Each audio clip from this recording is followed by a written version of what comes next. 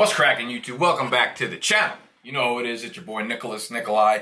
Big Dog's Gotta Eat fantasy football, getting ready for 2018 fantasy football season. Ooh, we dusty in this motherfucker.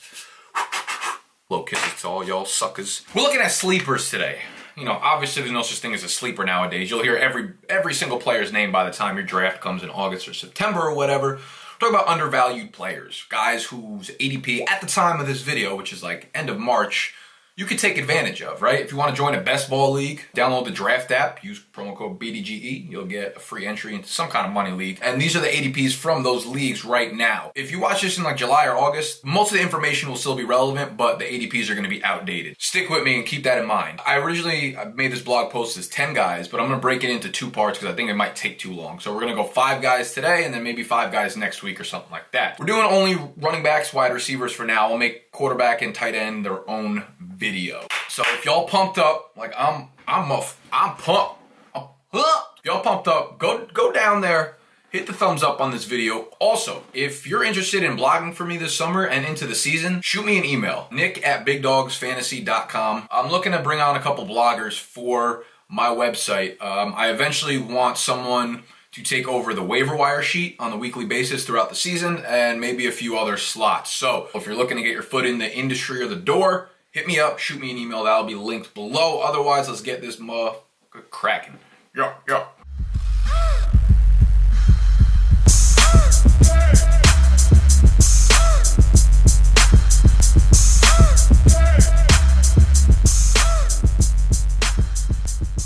Also, do yourselves a favor, go follow me on Instagram, go follow me on Twitter. I give away plenty of value through both of those platforms that you're not going to find in these videos and stuff, so I will put that probably down here. We're going to start off with, the earlier ADP guys, so guys going kind of early, and then we'll make our way down to like some later round sleepers. The first guy up I'm talking about is Joseph Mixon. I wonder if he's one of those people that gets mad, like if you call him Joey. Hey, Joey Mix. Joey Bang. Okay. Joey Mixon, Cincinnati Bengals. He's getting picked around RB 18, mid-30s. The thing I love about this is he's getting picked basically where he was last year. And going into last year, we had no idea what the backfield situation was going to be. We had no idea, how early he would start taking over the featured role there in the Bengals backfield. Now we know exactly where he stands. God damn it. Now we know exactly where he stands going into this season, still getting picked at the same spot. He's going to be their bell cow. According to Roto World, Director of Player Personnel Duke Tubin told reporters at the Combine that the Bengals envision Joe Mixon as their bell cow back for 2018. Now listen, I'm not denying, from this side of the screen, from over here, that his rookie season was underwhelming to say the least, right? 3.5 yards a carry, only scored 4 times. But the Bengals gave him almost nothing to work with, right? Look at his offensive line. They were awful. They were, I think, the 8th worst or 9th worst graded run blocking line in 2017 per Football Outsiders. As soon as they lost Andrew Whitworth, their all-world left tackle, things went to shit there in Cincinnati. Now, there are a lot of positives moving forward. Here's what you got to take away from Mixon's rookie year, right? He was really good in the receiving game. 9.6 yards per reception he averaged, which is very high for a running back. He also caught 88% of the targets thrown his way, and that's not even counting in targets that were off target, ones that were deemed not catchable. So catching almost every pass thrown his way with a high yards per reception total is going to equate in very big passing numbers as long as the volume is there. Jeremy Hill was in the mix last year, as was Gio. Jeremy Hill is not there anymore, signs with the Patriots. Look at Mixon's splits last year with and without Jeremy Hill. The numbers kind of speak for themselves. Targets, rushing yards, rushing touchdowns, those kind of things go up, whatever. 3.5 yards per carry was a low number. You don't want to see that for someone that you expect to put up big numbers, but on an efficiency standpoint, he still was good. Per Player Profiler, Mixon ranked 13th in the NFL in yards created per attempt, 1.54. So that's yards created outside of what the line blocked for you. So he ranked 13th in the NFL with that. And again, it's tough to just pin a yards per carry number on a player, especially when they had the line like they did last year. They didn't really give him a chance to get into the groove, right? His usage was pretty inconsistent. He had double-digit carries in just 8 of 14 games last year. Double-digit carries, so 10 carries in just 8 games. There were 6 games where Mixon didn't even carry the ball 10 times, which is ridiculous. But you look over over Mixon's last 4 games, because he missed a few games last year.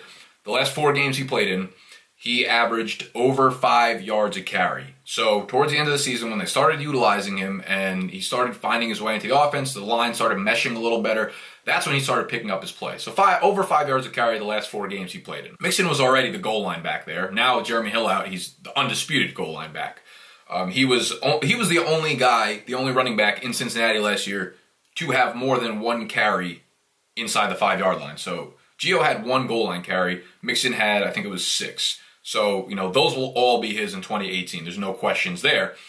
Addressing the offensive line is going to be the biggest part of whether or not Mixon can take that big jump forward to like an elite running back that we all expected him to be. Now, they did take a good step in the right direction here by adding Cordy Glenn. Cordy Glenn was a left tackle for the Bills. He has missed 17 games in the last 2 years. So injury history is his biggest concern, and that's probably why they got him for a cheap price. They swapped first-round picks. I think it was like the 13th for the 21st, and they also swapped like a 5th and 6th round pick or something like that. But Cordy Glenn's very, very, very good when he's healthy. Unfortunately, he hasn't been healthy. So that's going to be a big point for him. Glenn's 28 years old. He's expected to be ready for OTAs after missing the end of last season. If he's going to be healthy, he's going to be a huge boost. Because like I said, losing Whitworth was huge to that line. That left tackle spot killed them. They ranked, I was looking on, I think it was also Football Outsiders.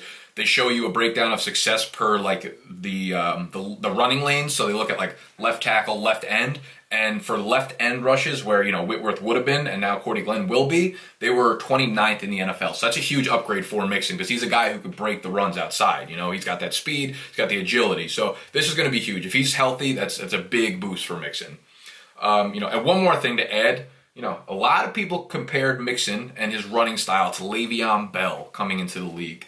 And, you know, you might be like, oh, you know what, he wasn't good enough last year to even think of him as Bell. But remember Le'Veon Bell's rookie year, too. He averaged 3.5 yards per carry. He did not play great. He had a high volume, which Mixon didn't get, but his efficiency was not good. So before you want to write him off and say he's inefficient or whatever, so was Le'Veon Bell. And Le'Veon Bell's offensive line ranked like 24th in run blocking his rookie year per Football Outsider. So it's kind of a similar situation. And, you know, since he can kind of get this offseason right, if they make some good moves to bolster this O-line, then Mixon could see a huge jump forward. I think, you know, they're already saying he's the workhorse there, right? He is the guy. At pick 34 or 35, you will never get someone with this much upside at that price. And his floor is great too. Like his floor is RB2 at worst. So I just think it's a no-brainer for Mixon here. Numero dos.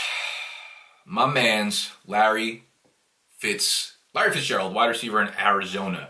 Going around pick 52, which is basically where he was going last year as well. Wide receiver 23. This is another easy one for me that y'all are just going to keep disrespecting the God out there. I can't get it through your heads for like the 3rd summer in a row. 109 catches in 2017. 108 NFL league leading in 2016, 109 in 2015. Y'all seeing a trend here? It's really not that difficult. One of the most secure PPR plays in fantasy football over the last 3 years. Who called on my phone? How you going? It's fine. It's just ESPN. They want me bad. I told them, frick no, bro. You know where we at? I stay posted up in my room. They can come to me. Where were we? I was probably saying something ignorant. Yeah, I was. Okay, so Fitz is coming back for his last year. He's 91 catches away from catching Tony Gonzalez for the 2nd most receptions in NFL history. Something like 1,300. I don't know. It's a crazy number. I don't feel like figuring it out. But 91, that's where he wants to get to. And that should be no problem considering what he's done the last few years. Even at 91, you're a PPR steal, you know? Those are great numbers, and I don't really think there's a reason for people to shy away from Fitzgerald. Like, he gave you no reason last year or the year before to do so. You know, Carson Palmer's retired, but Palmer's also been kind of trash the last couple of years. Now they get Sam Bradford. They bring him in for 2 years. Before you want to shit on Sam Bradford, he is technically, he's the only person that you could be technically and arguably the most accurate passer in NFL history. Remember in 2016, he set the NFL record for a season completion percentage. I think that shit was like 71.6% he completed in 2016. Obviously, that came as a result of his average depth of throw being 6.6 yards, which was dead last in the NFL that year. So that's why his percentage was so high. The good news for Larry Fitzgerald is, guess what? That's where he runs his routes. This is like the peanut butter and pickles. Yeah, I said pickles, man. I don't really fuck with jelly that much. I like pickles. Actually, PB&J with pickles is good. PB and banana probably trumps that. Yo, you know what's really good?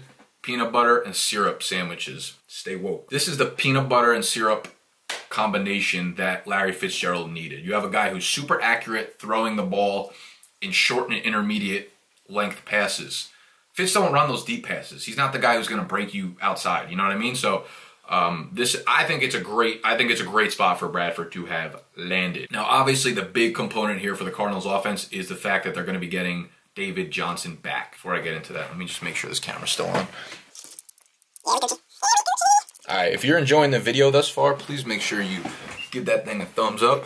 Subscribe to the channel if you're new, as always. You know what it is. I always be breaking down the analysis like this. Ain't nothing new.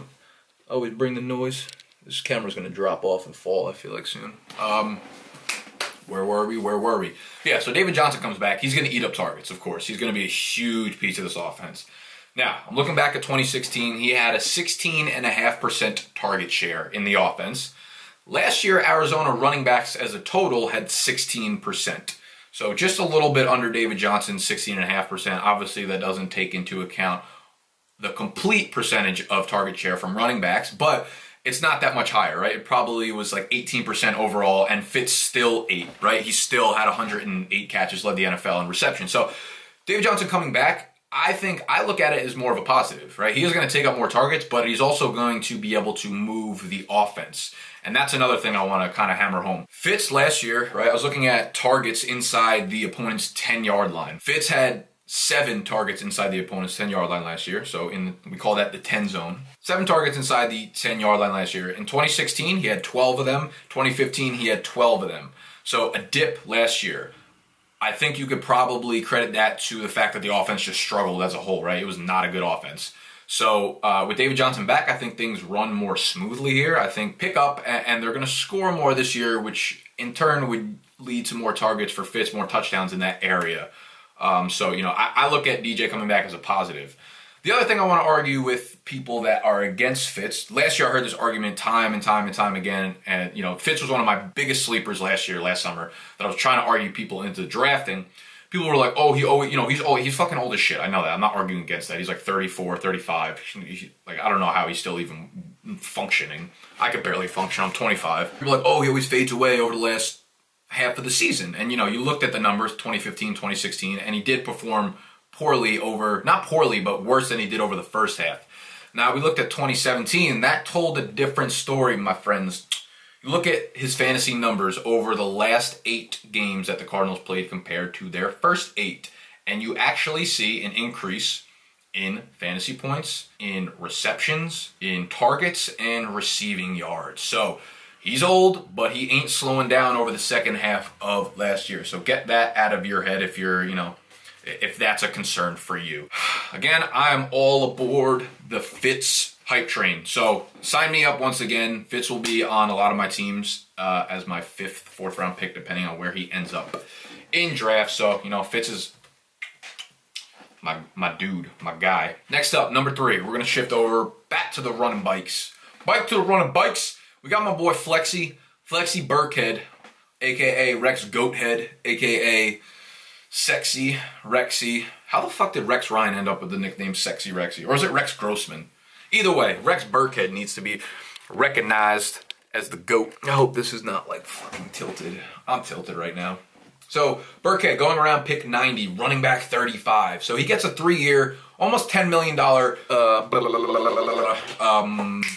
contract on the Patriots. And I actually went in depth on this, I think, in my top free agency signing video, the last video I put out. So if you watch that and, you know, you've heard enough about Sexy Rexy, which I don't think is even possible, you could probably skip this part and head over to number 4, but I'll touch on Rex for those who haven't seen the video. He gets $5.5 million guaranteed from the Pats, which is a lot of money for them guaranteed to give to a running back. They don't usually do that. And I think a big reason that they did that was because, you know, they couldn't afford to sign Lewis, Dion Lewis, who goes to Tennessee for a lot more money. They wanted Lewis back, of course, but I think Burkhead brings a lot of the same assets and skill set to the Patriots backfield that Lewis did. So he's not the same inside runner as Lewis, but he could do a lot of, he can play all 3 downs. He can run the ball, catch the ball, block, all that kind of stuff. So that's why I think, they went for Burkhead instead of Lewis.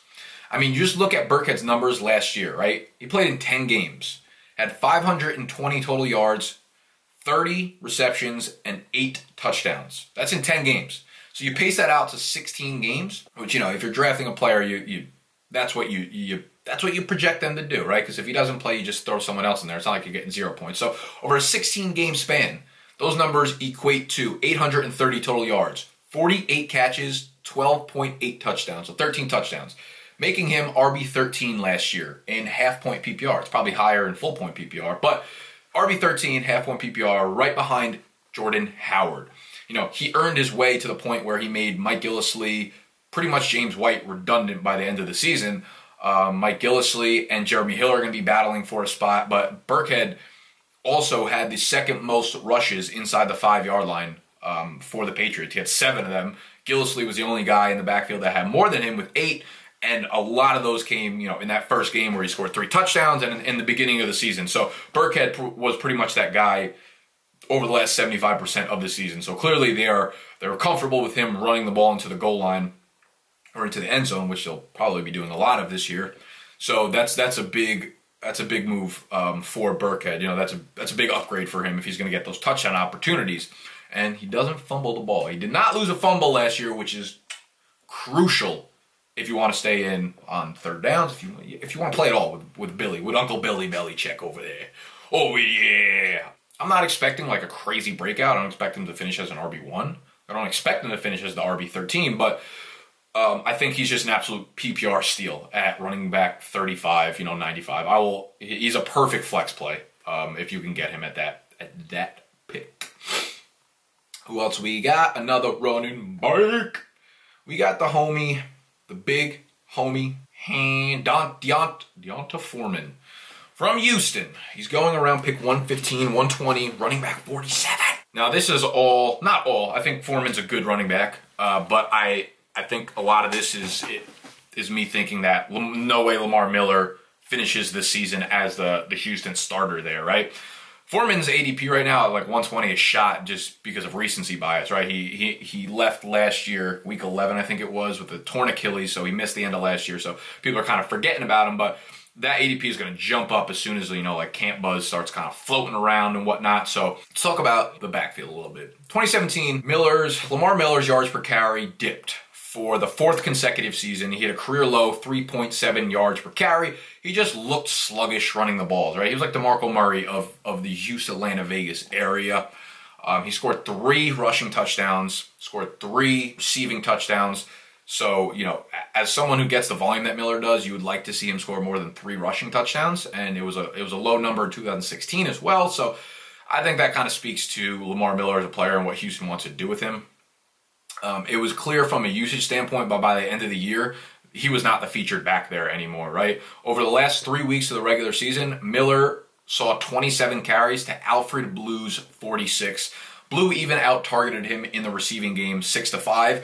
And, Lamar Miller in the receiving game was arguably like one of his strengths, or the strength when it comes to outperforming his competition in the backfield, his competitors, that are competing for those snaps. So to see that is not a good thing. It kind of said that they didn't really trust him. That being said, Alfred Blue is an unsigned free agent right now, so he's off the team, which now we entered D'Onta Foreman, right? Tore his Achilles, like I said, in week 11 of 2017. All reports basically say he should be ready for training camp. He should be ready to go. One thing to keep an eye on is definitely his conditioning. He entered last summer, I remember, a little out of shape, which is probably why it took him a little while to get some touches during the regular season. But hopefully he can enter the summer, in better shape.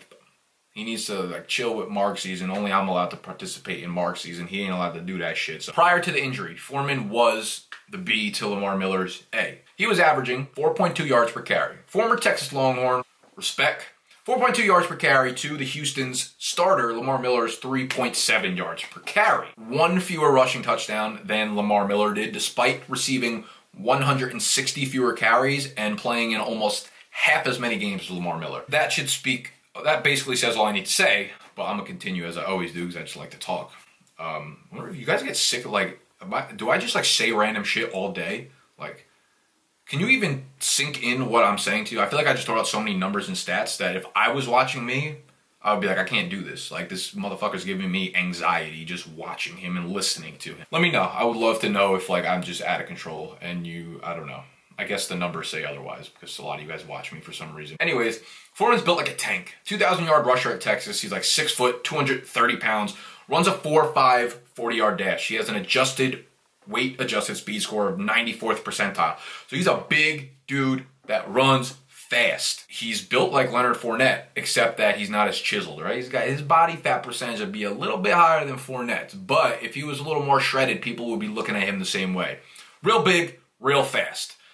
He was averaging double-digit touches for the Texans over his last 8 games, and I expect him to compete for, if not steal outright, the starting job for Houston in the summer. You know, Miller has proven inefficient with a big workload. They don't use him near the goal line, which is evidenced by his 4 rushing attempts inside the 5-yard line, 4 goal line attempts last year. You know, they have talent behind him in Foreman that can replicate and probably build on any efficiency that Lamar Miller had. So, had Foreman not gotten hurt, I think the backfield would have been a concrete 50-50 split, if not favored in Foreman's direction by the end of the year. So Foreman's a guy with heavy upside, little bit of pun intended there, that you could probably get later in your draft. It is going to fucking shoot up probably by the end of the year or by the summer. But Foreman's a guy I would love to have on my team because I think the upside is like top 7, top 8 running back. You have an RB1 if he takes over the starting job.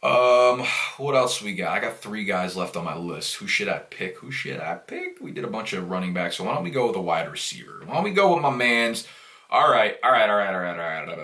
Denver. Why don't we move to the Mile High City and talk about Emmanuel Sanders? Right now, going around pick 100, wide receiver 43. People are out here just forgetting about my man Sandy. The Sandy Man. Does he have a nickname? The Sandman? Is that his nickname? No, definitely not. I just made that shit up. It's a terrible nickname. Embarrassed for saying that. I'm probably going to edit that shit out. He had a horrible year last year. I'm willing to chalk that up to being injury related. I'm willing to chalk it up to being quarterback related. He had a bum ankle for the large majority of the season. Couple that with the play of Osweiler, Simeon, Paxton Lynch. It's not a good thing. It ain't a good thing there. Here's why I know that injury was a big cause of why he, didn't play as well and put up enough numbers there. We look back at 2016 when he played in, technically he played in 16 games, but one of the games he played in like 1 snap and then left. So we're going to say 15 games. Played in 15 games. In 13 of those 15 games, he played in 80% of snaps or more. So he was almost an every snap player in almost every game.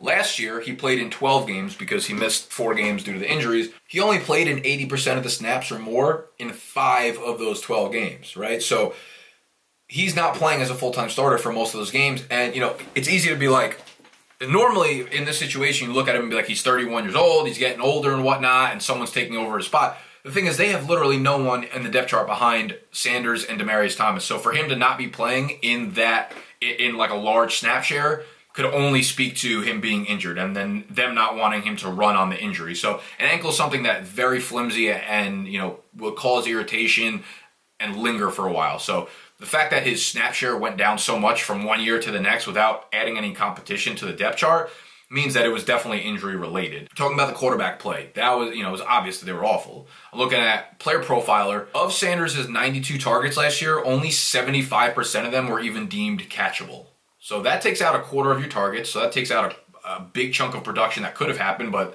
they were non-catchable targets. Chalk that up to bad quarterback play. We also look at his average depth of target over the last few years, right? It's hovering about 13, hits almost 15 in 2015, 13 again in 2016, and then dips to about 11.5 in 2017, last year. Sanders is a deep threat on that team, right? He's the guy who makes those plays down the field. But you put together a bad ankle with bad quarterback plays who are not accurate down the field, that's going to kill a lot of his upside. And now we have Case Keenum obviously signing in Denver, which if nothing else, he's an upgrade. You know, if you want to say he's fluky or he's a one-hit wonder, that's fine. But if nothing else, he's definitely an upgrade at the quarterback position to Paxton Lynch and those guys that played last year. So if nothing else, he is an upgrade to what they had last year. And, you know, Case Keenum, we saw him do very well with Thielen and Diggs. And, you know, those are almost they're a younger version, basically, of Demaryius Thomas and Emmanuel Sanders. So think of Thielen as DT, as more of a possession guy. Think of Stephon Diggs as the explosive playmaker who can make plays down the field, just like Emmanuel Sanders will be. So I think Emmanuel Sanders can put up some Stephon Diggs types games with Case Keenum there. And I'm excited to kind of see him get back because he's going to be so undervalued this year. He showed so much consistency throughout the last few years of his career that for this 1 year with bad quarterbacks and a bum ankle, like, you know, I don't know. I like Sanders this year a lot. And I would 100 million times over take Sanders at his ADP of like 110 or 100, whatever it is, than Demaryius Thomas, where he's going to go at like ADP 50 or 55. So I'm definitely not opposed to taking either of those guys, but you know, why not wait for Sanders? I think he has just as much upside, if not more, than DT. So that's going to wrap up this video. I hope that was hard hitting. I hope I even hit. Did I do 5 guys? I think I did 5 guys. Anyways, the part 2 of this video is going to include another 5 guys. I'll probably drop that next week. I'll drop a couple names just to get into you. We got Alex Collins. Actually, I'm not going to drop all the names. I'm going to let you marinate and you take a guess below who you think are going to be my other 5 guys for sleepers. So that's it. Subscribe to the channel if you're new. Give it a thumbs up if you enjoyed the video. I'm working on an ultimate draft package that I want to offer to you guys as a product this year. I'm super excited. Draft guy, a bunch of shit I'm working on, so it's going to be good. Go follow me on my socials, all that kind of stuff, and I will see y'all in the next video.